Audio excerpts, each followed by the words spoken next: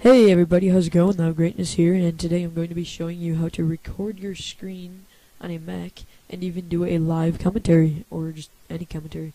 Now the quality isn't as best as it could be. Here you see I'm using ScreenFlow, and ScreenFlow is really nice. It's like you can do 1080p or whatever, or 1080p, yeah. But it costs $100, and if you don't feel like paying for that, without knowing people are going to watch your content, I've got the answer in this video. So what you want to do is open up this program called QuickTime Player. Every Mac has it. It comes with it installed. This is what it looks like right. Whoops. Okay. It's right here. This is the QuickTime Player. In the dock, it looks like this. When you open it up, it doesn't appear that it looks opened up at all. I mean, the only way you can tell if it's opened up is the toolbar up top. So make sure you're clicked on QuickTime Player. Tongue twister there. But then you want to go to File, do New Audio Recording to record your voice, and New Screen Recording. Now, a lot of people make Minecraft videos, like I will on a different channel. And I'll be giving that channel name out in a bit, and a link. Once it's up, I want to get some videos first, but anyway, I'm rambling. Audio recording, use your built-in input, which is your microphone.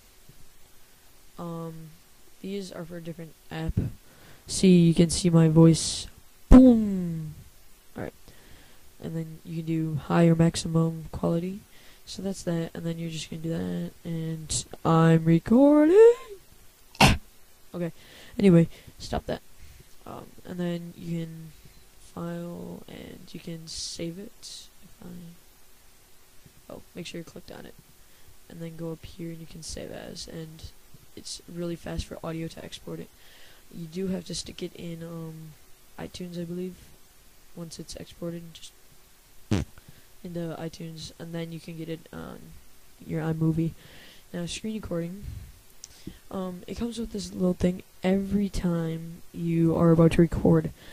It says, just in case you can't read, it says, "Are you sure you want to start recording the screen? This window will be hidden during the recording so that the rest of the screen will not be obstructed. After recording starts, you can stop by blah blah blah blah blah." You can stop by clicking stop, obviously, or pressing Command Control Escape.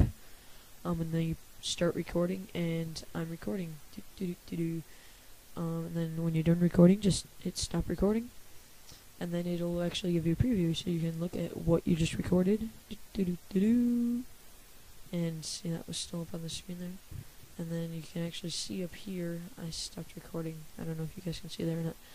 Then you close it, and you can just quit it, just command quit, and it's gone. But if you didn't save, you're like, oh man, I just did that awesome thing and just like quit on me.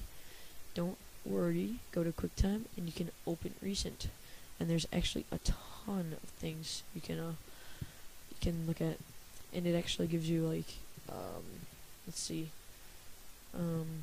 this is just something that I was screwing around on with Pencil, and if you'd like to see how to use Pencil, it's an animation software, pretty nice.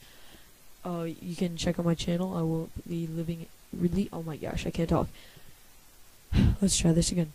I will leave a link in the no, I don't need to leave a link in the description. You guys can go to my channel, subscribe, and look at that.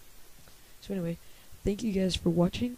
If you have any questions or comments, please leave them below. I promise to answer all of your questions, because I'm not too big right now. I'm actually not big at all. But yeah, thanks for watching. Rate, comment, and subscribe. Feel free to send me a friend request or send me any private messages. Thanks, guys.